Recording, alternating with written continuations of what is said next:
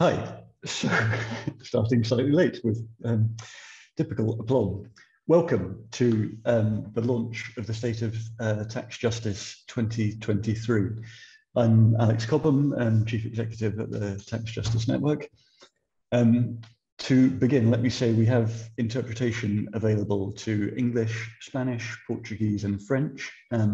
So to listen to this session and the following one in your preferred language, please just click the interpretation button at the bottom of the screen and choose the language that you want to follow in.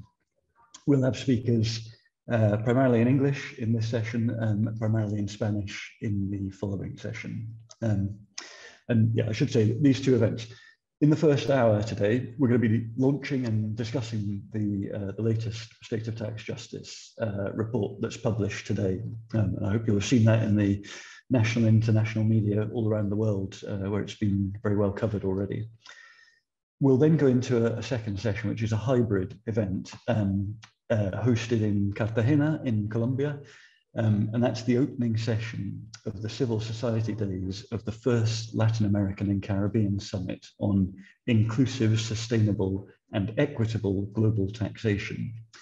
And that second event takes place in partnership with an amazing alliance of regional and international organizations who I should list here. So that's the Centro Interdisciplinario de Estudios sobre el Desarrollo, CIDR, the Friedrich Ebert Stiftung, the Foro Social Pan-Amazonico, the Global Initiative for Economic, Social and Cultural Rights, the Independent Commission for Reform of International Corporate Taxation, ICRICT, the Human Rights Principles in Fiscal Policy Initiative, Latindad, Oxfam, Public Services International, the Red de Trabajo Fiscal, and the Red de Justicia Fiscal de América Latina y el Caribe.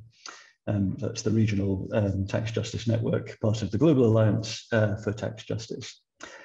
But the kind of overall framing for this, both the State of Tax Justice launch now and this event in Cartagena, which becomes a ministerial level event led by Colombia, Chile and Brazil in a couple of days' time, is really about how we choose to set international tax policy and how we create national tax policy space and sovereignty. And the recognition that over the last 10 years, the international tax rules have really been in the hands of the OECD, a group of rich countries, and they have largely failed to deliver the kind of progress that we all need. And for that reason, there's a push now to both regional and genuinely globally inclusive tax policy setting under the auspices of the United Nations. So we're looking at intergovernmental discussions already begun and the possibility of negotiations on a UN tax convention in the coming months. But right now, what we want to do is look at the scale of the problem and the degree to which there really hasn't been progress. So in this session, we have a great panel to look at this and to think about the kind of impacts that that's had, both the direct revenue losses, but also the broader and deeper impacts in the context of the multiple crises that we face globally: crises of inequality, crisis of climate, and conflict going on at the same time. We'll talk about the extent to which tax is, in a sense, a social superpower that gives us the opportunity to push back and to protect ourselves against these crises, but that because of the international tax failures, we're simply not yet doing that. So we're going to start today with a presentation from Alison Schultz, who's a research fellow with the Tax Justice Network. Then we'll hear from Irene Ovonji-Odida, who is a commissioner for ICRICT, and we're very proud to say the chair of the board of the Tax Justice Network. Irene's also a member of the high-level panel on illicit financial flows out of Africa and was a member of the UN FACTI panel, and so has been engaged in really leading this work at the African regional level and globally for more than a decade now. And then we'll hear from Owen Tudor, who's the Deputy General Secretary of the International Trade Union Confederation. as well as being a long-standing member of the labour movement in all sorts of areas, Owen is also at the centre of the ITUC's work on tax, recognising the importance of tax justice for labour internationally. So to the audience, let me invite you as we go through to use the Q&A button at the bottom of your screen if you'd like to ask questions to the panelists. Once we've heard the first remarks from each of our panel, we'll go into a Q&A in the second half of this session and do, as I say, switch into your preferred language with the interpretation button. Let me then hand over with no more ado to Alison Schultz to take us through the methodology that we've used in the State of Tax Justice to generate global and national estimates for the cost of cross-border tax abuse, and to talk us through what those numbers actually look like, what the scale, the state of tax justice is in 2023. So Alison, over to you.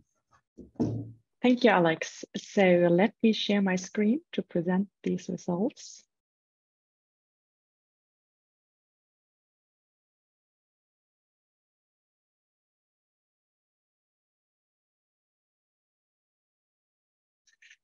Okay, so I'm very happy to share with you the State of Tax Justice 2023, which is the most current estimates of how the world looks in the state of tax justice in this year.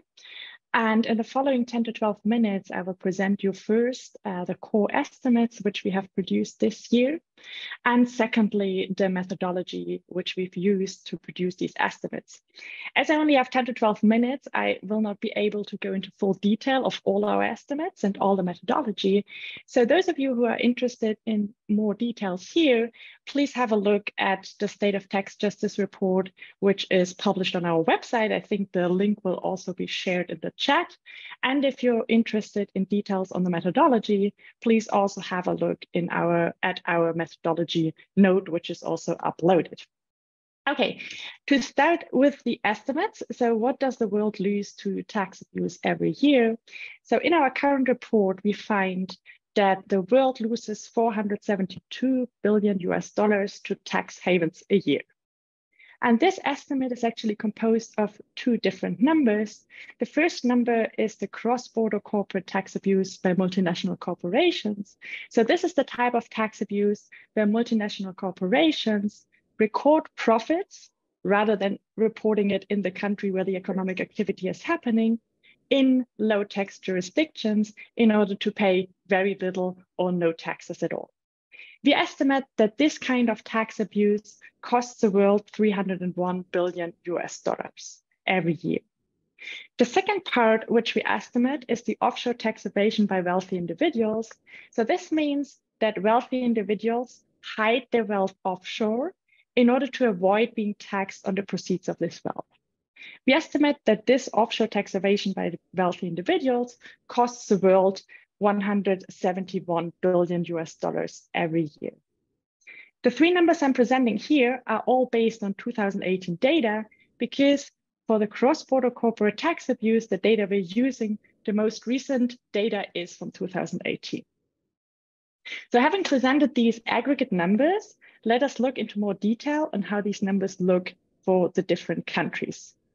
So what you see first here is how much different countries lose in tax abuse in absolute terms.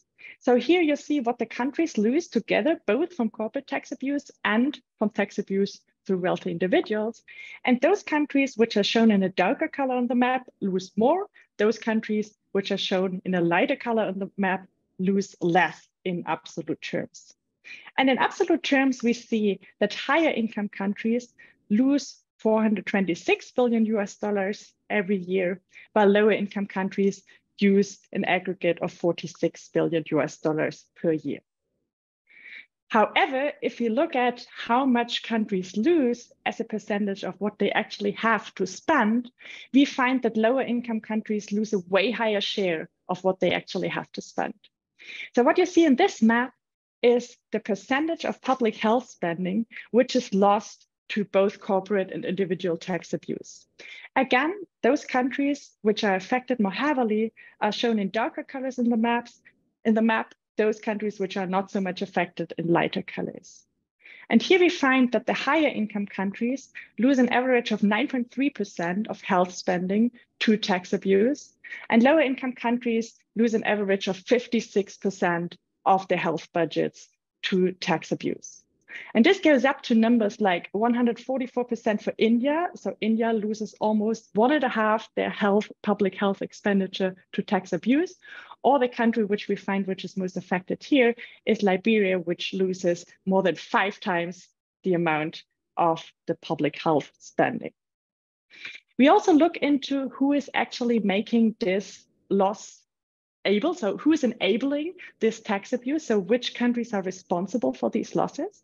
And here we just look into which countries allow corporate multinational corporations to shift profits there without paying any or paying very low taxes, and which countries allow wealthy individuals to hide their assets there to avoid paying taxes at home.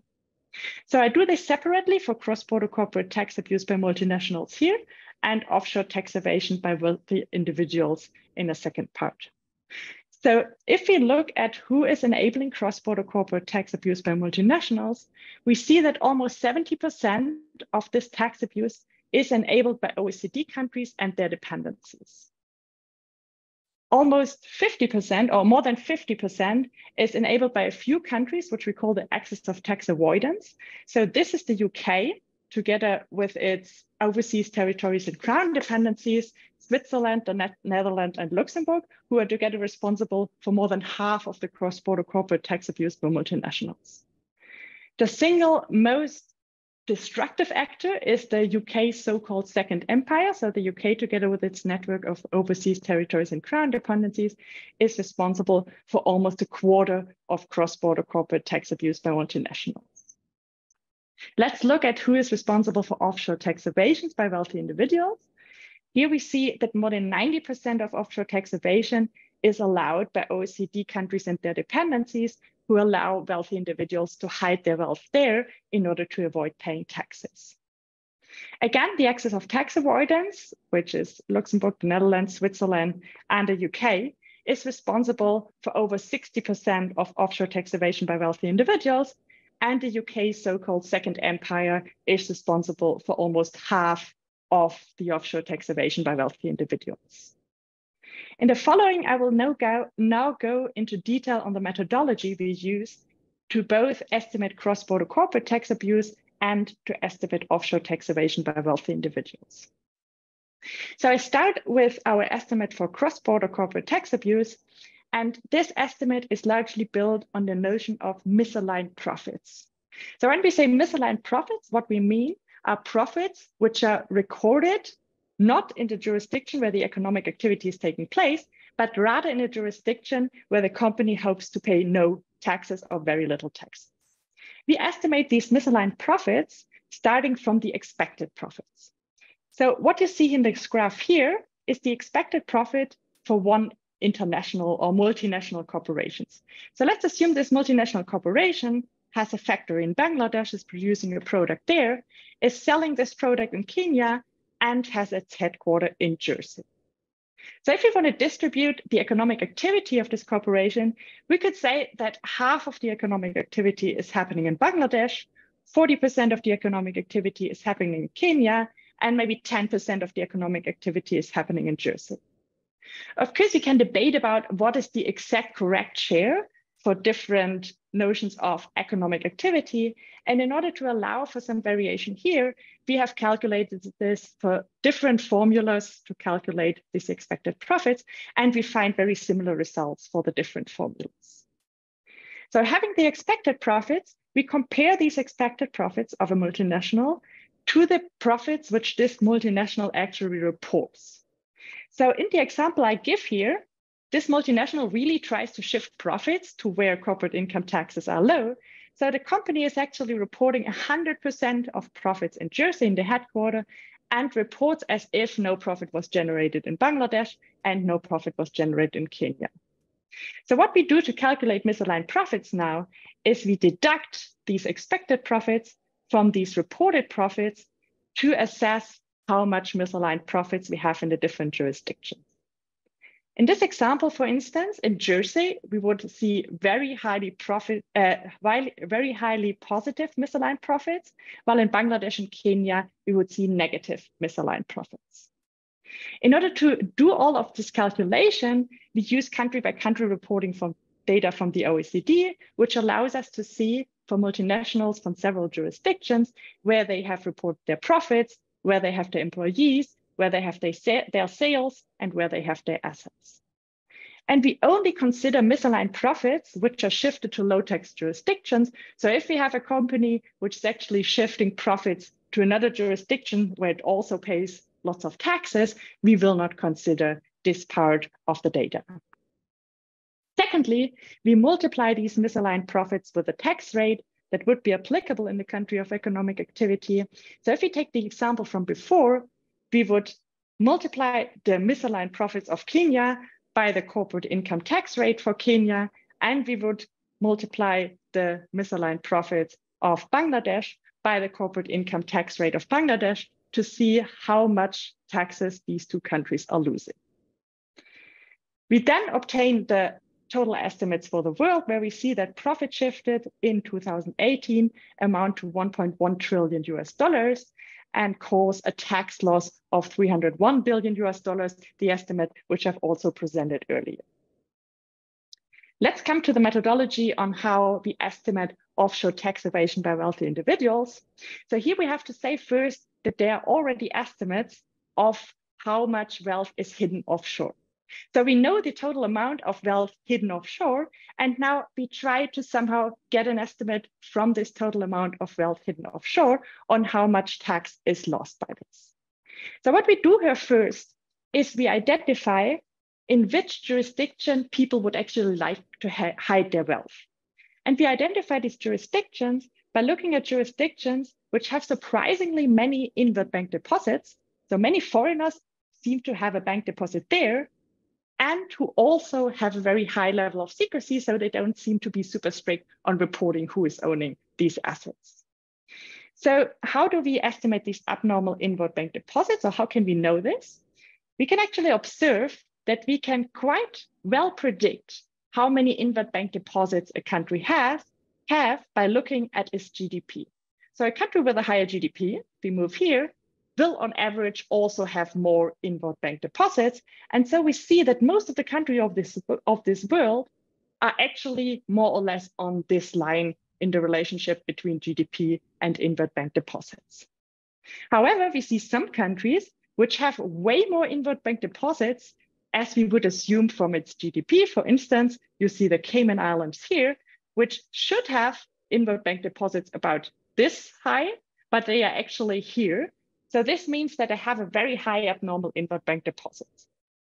Secondly, we only consider those countries who have enough secrecy to hide wealth effectively, let's say it like this. And we see that many of these countries, which have a very high abnormal inward bank deposit, also have a high score in ownership registration. This means that those countries are not very strict in reporting who is actually owning the assets, so you can hide the wealth well there. And they also have many abnormal inward bank deposits, making them good candidates to hide my wealth there. Having identified these jurisdictions, we look at the origin of these abnormal bank deposits. So we look into who is actually owning the deposits in these countries. In order to do this, we use also step 1 and 2, we use data from the Bank for International Settlement. In particular, we use the cross-border bank deposits from the Bank for International Settlements. We then use this share of countries' offshore wealth, which we identify in 1 and 2, and combine it with the existing estimates of total hidden offshore wealth, which I've talked before. So we know how much wealth is hidden, and we just distribute it to the different countries based on step 1 and 2. We then multiply the hidden wealth with the applicable tax rates on expected capital gains on the wealth which people hold abroad. We then end up with an estimate of hidden wealth, which was 2018, which was 9.9 trillion in the year 2018. This is the estimate which has existed before, like I said. And we calculate that this is causing a tax loss through hidden wealth of $171 billion in 2018.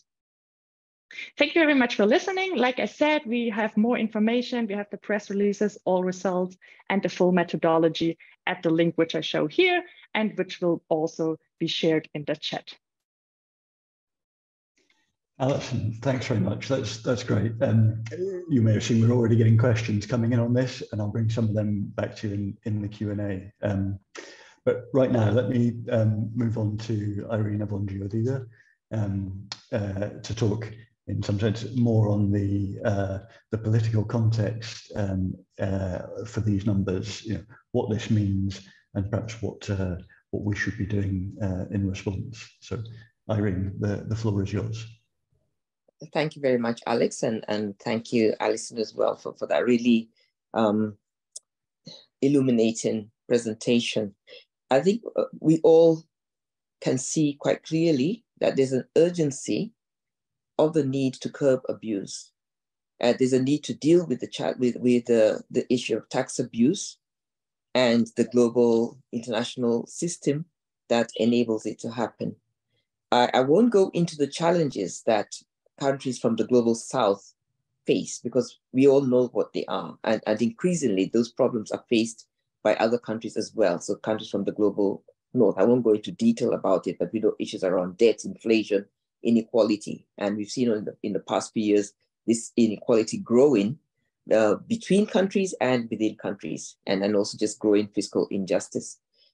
So the question one might ask is, what has tax abuse got to do with all of this? I think the first thing is for us to understand the relationship between taxes and development. Taxes are a sustainable way of funding public goods and services, all sorts of infrastructure, all sorts of public works, public programs, from health to education to environmental, defense, security, law enforcement, social welfare, and all, are very much hinged or predicated on countries having sufficient domestic resources that are mobilized locally through taxation. But we see that currently, and many different studies have spoken to this, the global financial architecture is designed in a way that taxes that ought to be paid to developing nations, where the relevant income is sourced, and Alison has spoken to this, are now streamed away to rich countries, and in particular to tax havens. And so there's a huge cost to development and multiple crises that countries are dealing with in the past few years. The governments are not able to deal with them. The most recent being the COVID pandemic, where we saw very much the importance of the role of the state in dealing with some of those public issues, in that case, public health. So there is the multiple crises and not enough domestic revenues being generated by governments to respond to those crises and also to manage development. And all of this happening at a time when so much is being drained out. And we've just heard about that through things like aggressive tax planning and tax evasions and so on, which somebody says you could actually think of it as blood money, because this is money that is being made off the backs and the lives of the very poorest and the most vulnerable, including workers. So taxes could also be used to address economic inequality. And that's an equally urgent thing with the spiraling inequality that we see between countries and within countries. This would require a redistribution of wealth through the tax policy from wealthier individuals to the less affluent.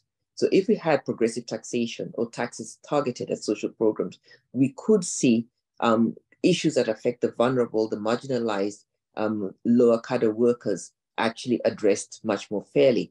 It would also shift the burden of taxation that increasingly falls on ordinary citizens and small, medium enterprises, domestic companies.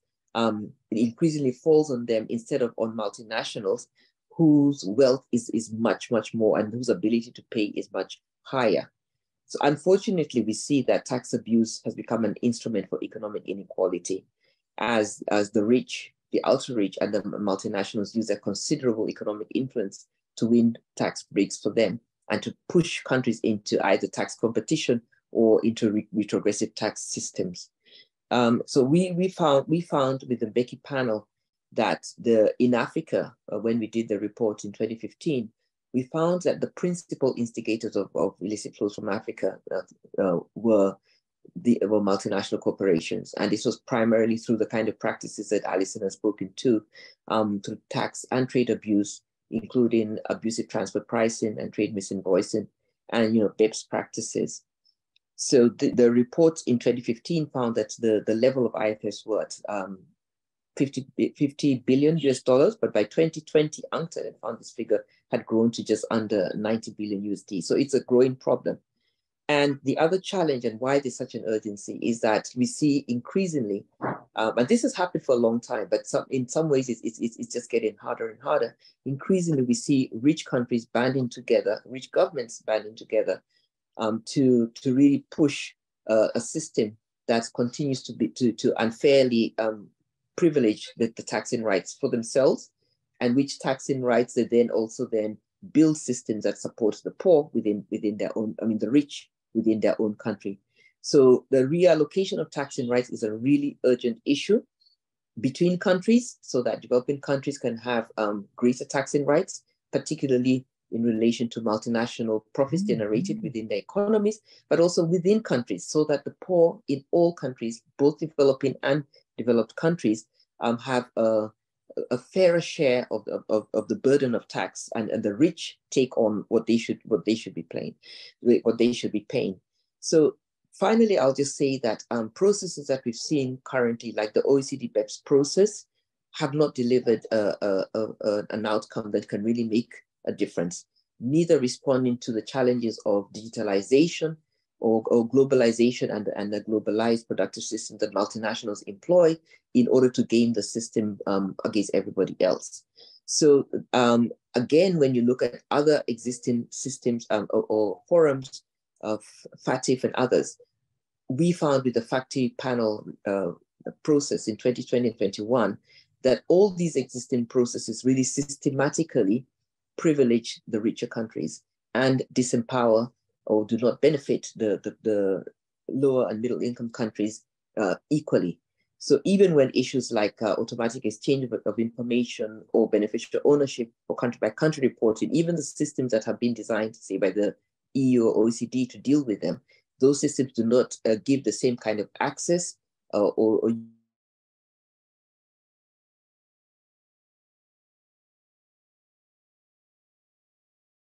and we therefore need a solution that involves everybody. And the only space that one can see that would give this would be the UN, where there is a resolution that was proposed last year by the Africa Group. And we need to see countries of the global south come together, but also citizens of the global north who are disadvantaged, or not part of the 1%, and are increasingly disadvantaged by the retrogressive systems, to come together and mobilize collectively for tax justice for all of us who fall into the 99%. So this Latin American summit that is ongoing is also a fantastic opportunity to mobilize the global south and citizens of the world in this direction. Thank you. Thanks, Irene. And it feels like a key point that, we're talking both about inequalities between countries, as Alison's presentation laid out, but also inequalities within countries. And arguably, given the scale of losses in different places, one of the groups worst hit are people towards the lower end of the income distribution, workers in high income countries, where the degree of redistribution is undermined by these failures to fix the international tax rules, and with it the space for inclusive public spending and responses to the crises. So on that, let me hand over to Ovonji-Odida, who, as I say, is the Deputy General Secretary of the International Trade Union Confederation. And I suppose, Owen, from the perspective of global labour, there are different interests in different areas, and people see these both in public sector unions and private sector unions in different ways.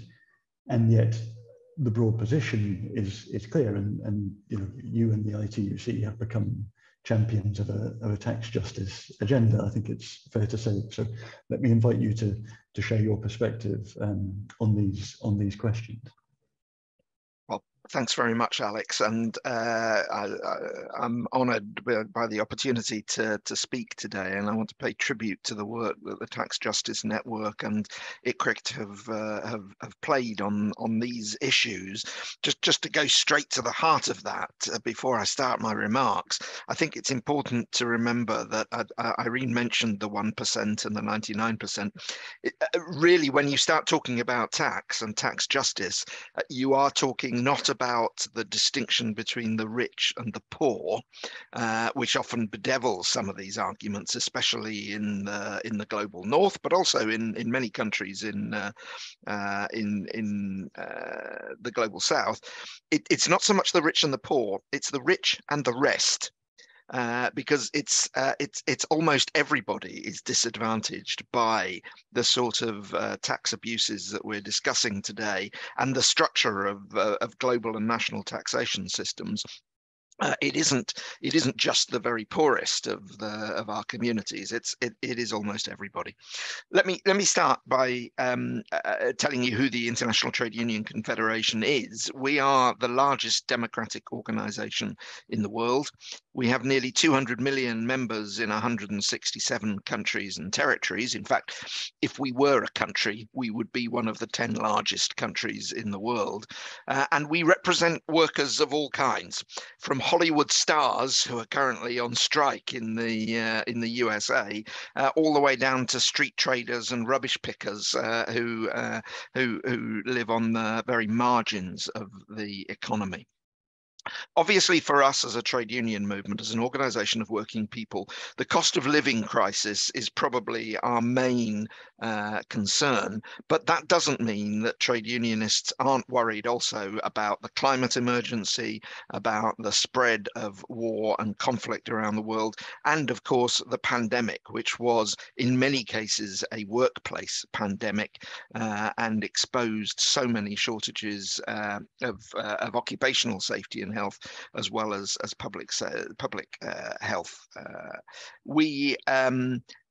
We're concerned, obviously, in that context with how you encourage workers to be better paid for their labour through better wages, through collective bargaining, through changes to terms and conditions on things like occupational health and safety and gender-based violence at the workplace, hours of work, and so on.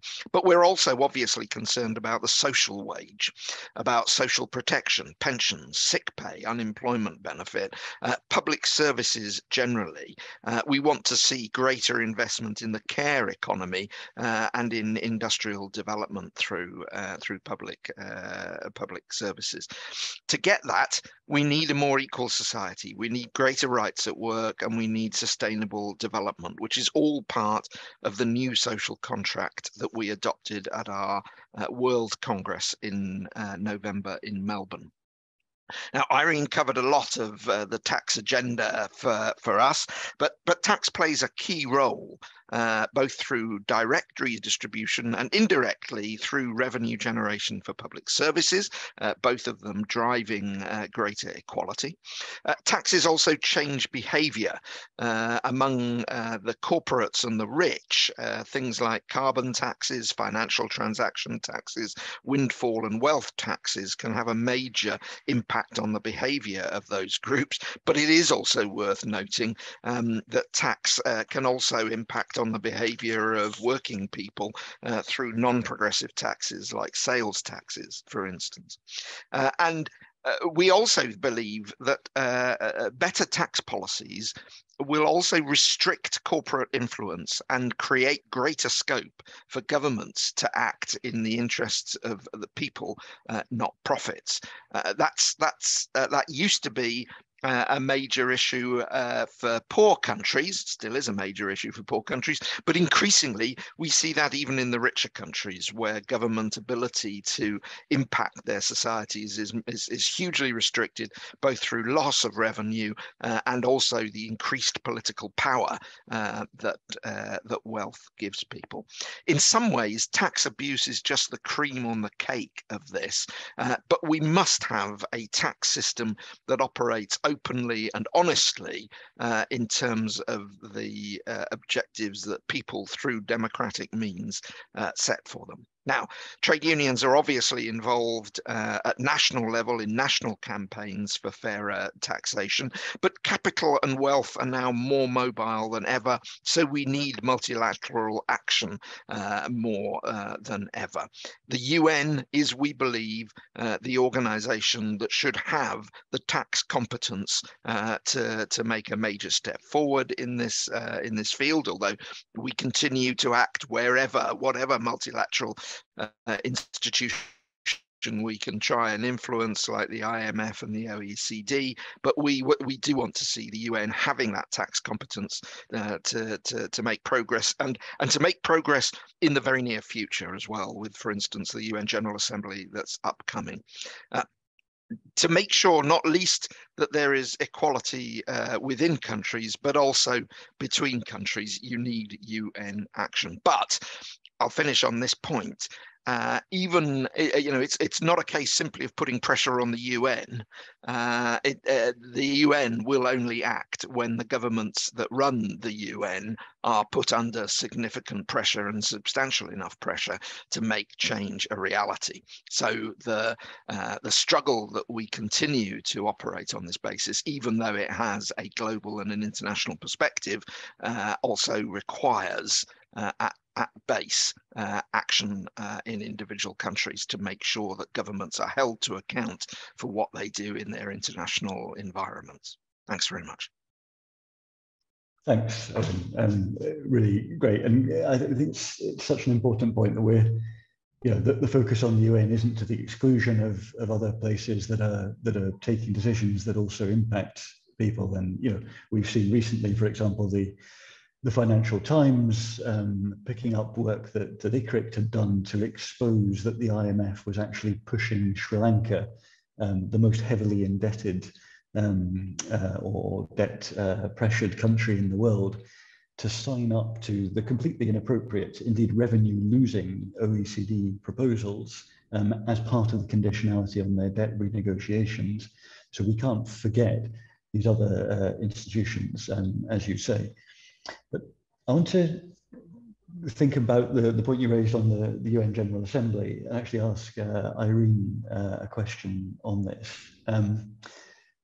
Last year we had this breakthrough at the UN General Assembly where a resolution was passed by unanimous consensus by the countries of the world, agreeing to begin intergovernmental discussions on an international tax cooperation framework under UN auspices for the first time, and giving a mandate to the Secretary General to write a report on the options. That report will be brought forward in September with a new debate to follow at the General Assembly. And then the expectation is that a resolution will be brought forward that would begin formally the negotiations on a UN tax convention. And that's where the potential to really change the world is, and to set in place at the UN the rules and standards that could really bring an end to this type of cross-border tax abuse. But one thing that we hear from journalists and, in a sense, lobbyists on the other side is this question. And Irene, I think having worked in the UN system, you'll have heard this too. Some people just say it's foolish to expect a different outcome at the United Nations from anything that we could get at the OECD. And the OECD has really failed to make progress over the last 10 years, despite having a very clear direction of travel.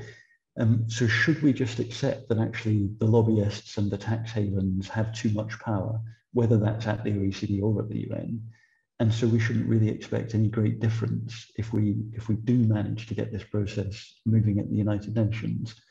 What would your response be to that, Irene?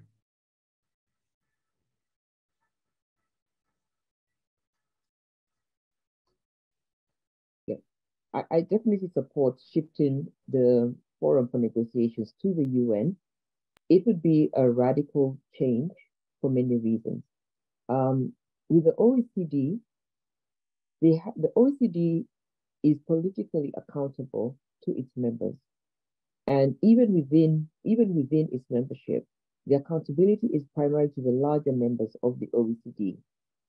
Unlike that, with the UN, you have a secretariat that, with all the challenges that the UN may have, it's an aggregation of countries, and so a lot of the issues you see in the multilateral system are reflected there as well. But you still do have a system that is designed to report to all the members of the UN. And because these are almost all the countries of the world, you have political accountability to almost the whole world. That makes a huge difference. The way the OECD process itself has been managed really bears out that the UN would be a better forum. It would be a fairer, much more inclusive forum, a space in which the rules for negotiation are clearer, a space in which there is room for different regions to participate in defining the agenda, and also in having a voice and participating on an equal basis. This has not been the case with the OECD. I've spoken to technical experts and political people, from countries that are participating within the OECD process, and they've talked about how the way in which that process was managed really fragmented the participation of countries that are not members, or I would even say core members of the OECD, the richer and more powerful members of the OECD.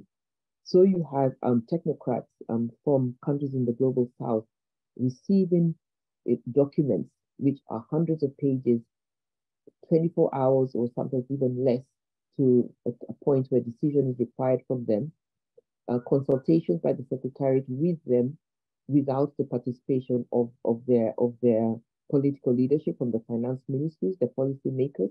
And so all of this has been part of the way the OECD process has been mismanaged.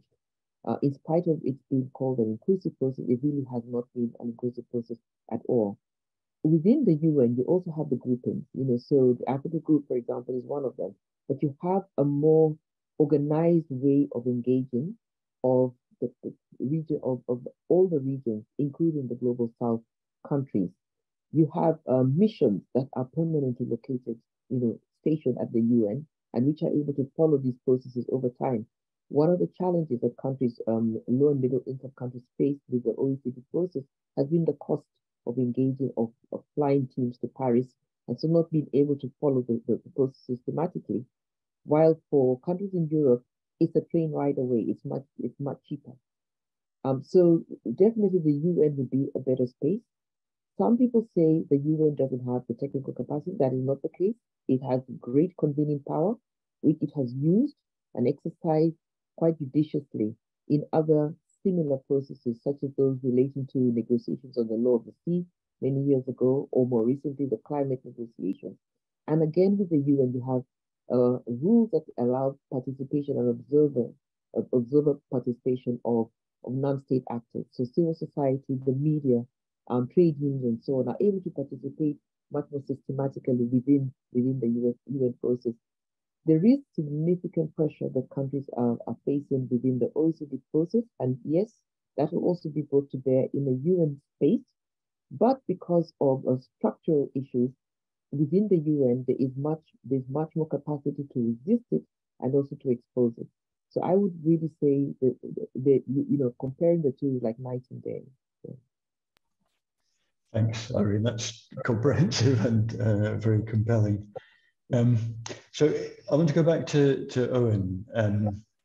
In relation to this, I guess the big shift last year was that there was unanimous consensus, whereas historically, when the G77 group has tended to bring this forward, the push for UN tax convention or a global tax body at the UN. It's been blocked by the major OECD members. And this time that didn't happen. As I say, it was unanimously supported, this resolution. The US did put up an amendment that was kind of a wrecking amendment, but it didn't get much support. And then they backed the main resolution. Now, what we've seen in the inputs to the Secretary General's report is the US and a number of other countries, Japan and South Korea, I think, and Liechtenstein, indicating that they're not supportive. I guess you have members all around the world in the global South as well as the global North, but perhaps thinking particularly of your members in the global North, maybe it's countries in Europe, perhaps where there's particularly a space. Do you see an option for them to become, more committed supporters of a UN process, given the ongoing failure of the OECD process to deliver anything really against the scale of tax abuse? Well, I think first of all, it's probably worth reflecting on what it was that led the UN to do that by consensus, which is, I mean, obviously, it's you're all speculating. We're all speculating because it's not.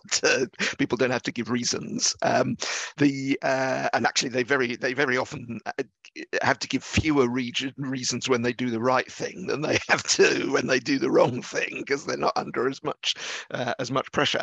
But I think it's that pressure that actually is the reason why the UN took the step that it did last year, which is that increasingly, certainly in terms of verbal commitments and statements, governments are, I think, recognizing that they're under pressure from their peoples to redress the balance, and it is important to recognize that this is not particularly such a revolutionary shift in terms of popular views, because actually in many cases we're simply fighting to get back to the situation that we were in 30 or 40 years ago, before rampant tax abuse and tax manipulation and the shifting of the tax burden from the rich to the poor took place. So we're only trying to claw back a situation that we've been dragged into by the toxic political effects of the concentration of wealth that tax abuse is just one of the more egregious examples of.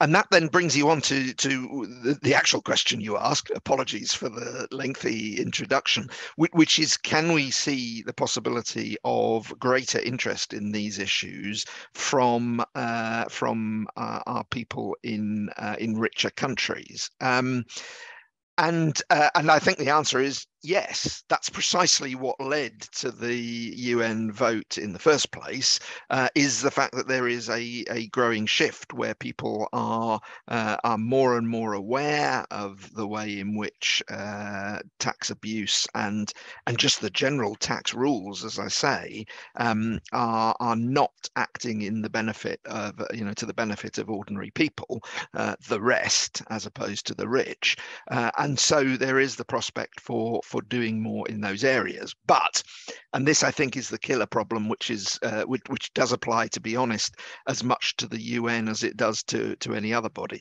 It's turning that better language into actual practical steps, concrete steps. And I know that that's one of the things that the TJN and ICRICT have done enormous amounts of work on, is how you actually translate those fine words into practical action that delivers more resources, both to the state and to the rest of the population, from the rich. And I think we still have an enormous task to perform in that, and that is what makes it really important that we mobilize as many resources as possible and as many organizations as possible. I don't think that when we make the change that we need to make, it's not going to be on a 52-48 vote. right? So it's going to have to be an overwhelming vote to overcome the power that is represented by the tax abuse and the biased tax system that we have at the moment. Yeah, no, very much so. And one thing that we see, I think that the experience of the last 2 decades since the Tax Justice Network was established is really that when processes are allowed to be kept as sort of technical, they end up being both relatively opaque and very heavily lobbied. And the decisions consistently go in a certain direction. Just the fact of opening them up to a greater degree of transparency and accountability changes the kind of decisions that get made, changes the extent to which unseen lobbyists are able to exert particular power. And I think that's why we're seeing, the kind of the Latin American and Caribbean summit that we're going to join the opening session of after this. Following the work of the high-level panel in Africa and the very impressive coordination among African policy institutions that's built political as well as technical bases for the decision making within those countries has really strengthened the degree of accountability. And the Latin American Caribbean process will, we hope, very much do that.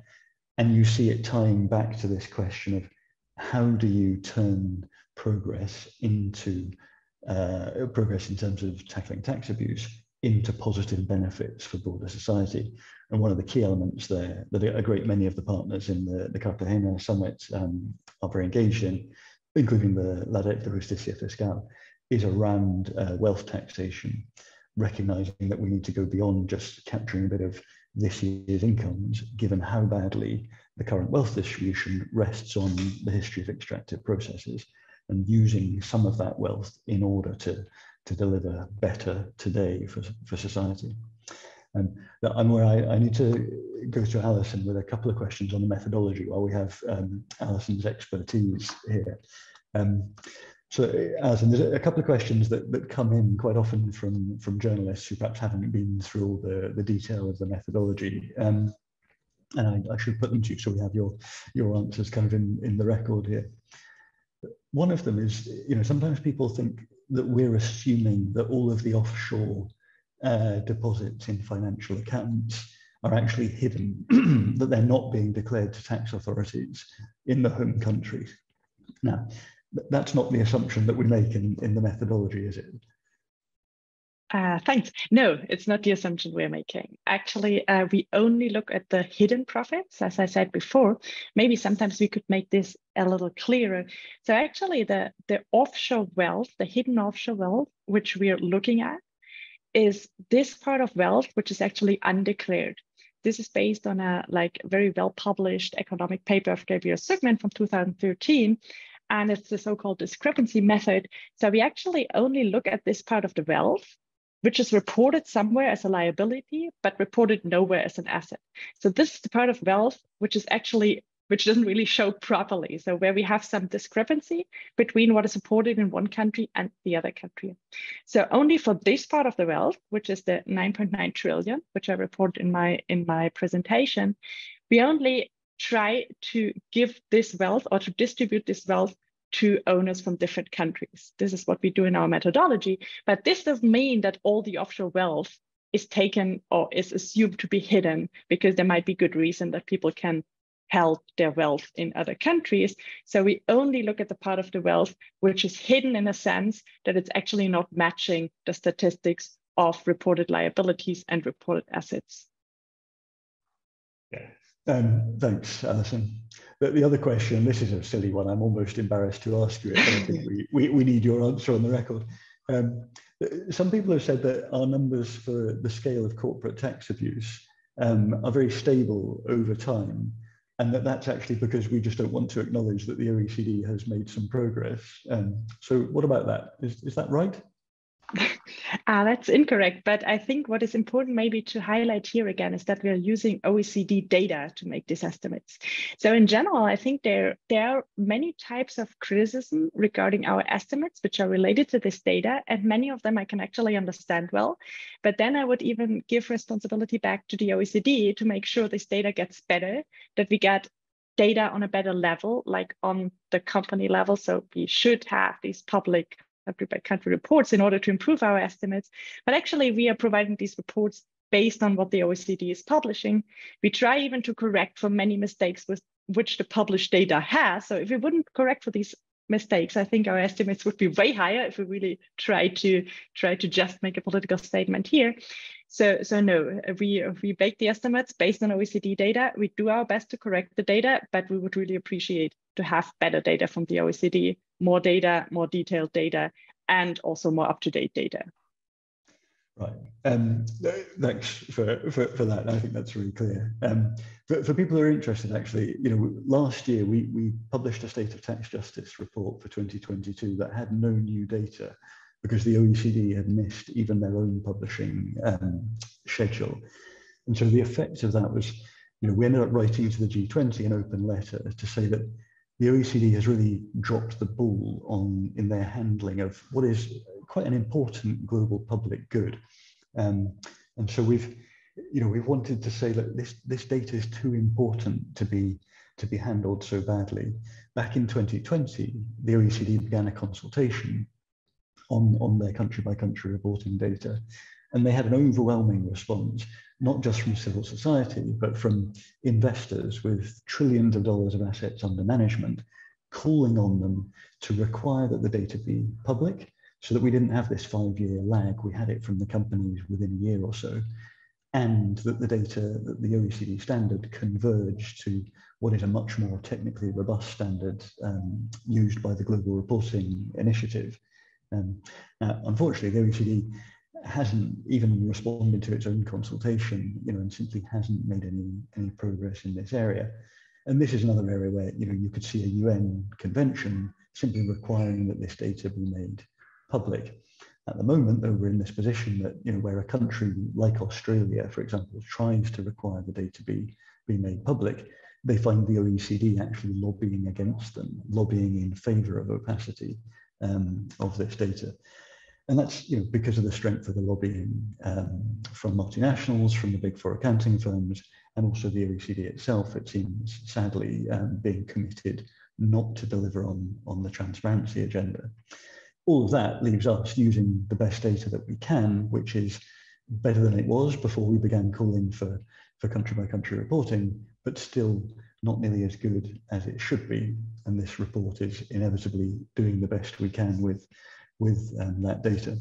But for that reason, we're always engaged in the peer-reviewed literature, debating and discussing how to improve things. And we're always interested to hear from people with questions and comments on the methodology. So please do keep them coming in. For the moment, I'm going to stop here. We'll have a short break, I think a few minutes as we hand over to the event, the opening civil society event in the Cartagena Summit. We're going to hear welcome remarks from Adrian Falco, who is the Executive Secretary of the Latin American and Caribbean Tax Justice Network. That's La Red de Justicia Fiscal de América Latina y el Caribe. And he's also the coordinator of an important civil society organization, Fundación CES. That will be followed by a hybrid panel event, which again, you can follow here, which will be hosted by our colleague, the Tax Justice Network's International Advocacy Lead, Sergio Chaparro Hernandez. For now, though, thanks very much for being with us for the launch of the State of Tax Justice 2023. A little break, but if you stay here, we'll have the session in Cartagena starting very shortly. Thank you to all of our panelists, to Alison Schultz, to Irene Ovonji-Odida, and to Owen Tudor. It's been really great to have your inputs here, and we look forward to continuing to work with you on this agenda over the coming years. For now, though, it's goodbye from me, and we'll be joining colleagues in Cartagena shortly. So thanks very much.